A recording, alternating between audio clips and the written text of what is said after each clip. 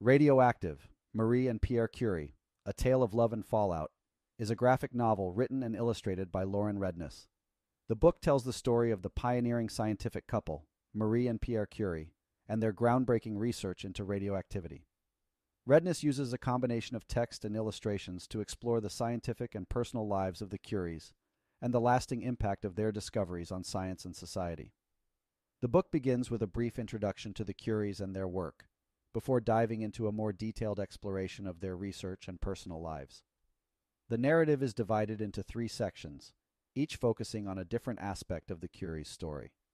The first section, titled The Matter of Science, explores the scientific discoveries that led to the Curies' work on radioactivity.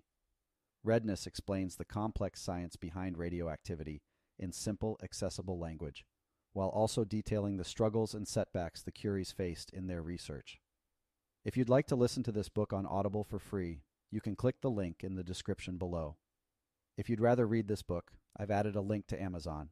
Please feel free to leave a comment suggesting another book you'd like me to summarize. Now back to the summary.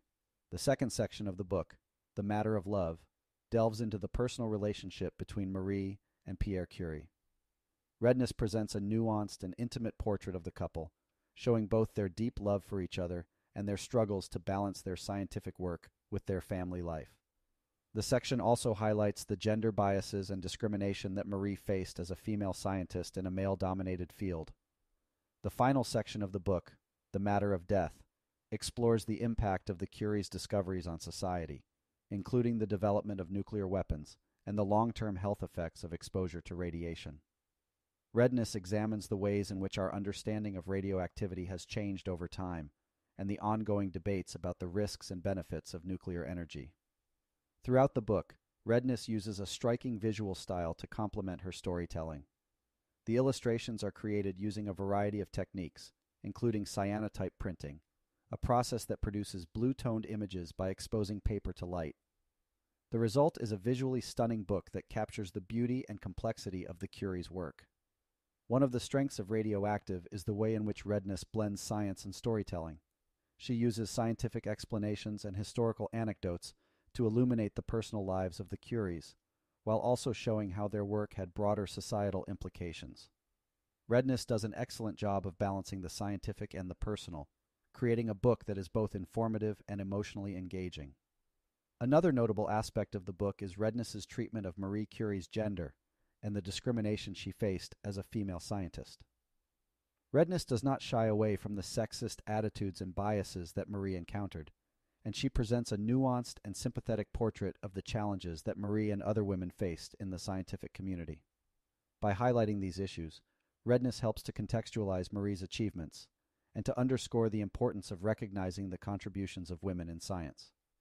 One of the book's most striking features is its visual style. Redniss's use of cyanotype printing gives the illustrations a haunting, otherworldly quality that complements the book's subject matter. The use of different types of paper and print techniques also adds texture and depth to the images, creating a sense of visual richness that draws the reader in. Despite its strengths, there are some limitations to the book. The narrative is at times disjointed, with abrupt shifts in focus and perspective that can be jarring. Additionally, the book is not always clear about its intended audience. While the text is accessible and engaging, the scientific explanations can be overly simplistic for readers with a background in science, while the historical and personal details may be too complex for those who are less familiar with the subject matter. Please click the subscribe button and head down to the description below to listen to this book for free on Audible. See you in the next summary.